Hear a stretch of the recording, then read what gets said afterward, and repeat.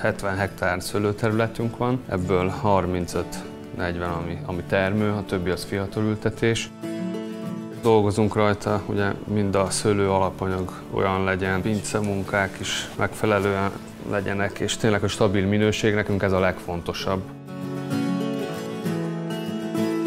2011-ben készítettünk először Néro Rosét, és azóta egyre felkapottabb, egyre jobban szeretik. Egyedi ízvilág, egyedi történet. Én nagyon örülök, hogy édesapám hozzányúlt ehhez a fajtához. Hát most ott tartunk a Néróval, hogy ha kellene egy borkóstolót tartani, a Néróból meg tudnánk csinálni. 6 olyan bor készül belőle, ami csak a Néro.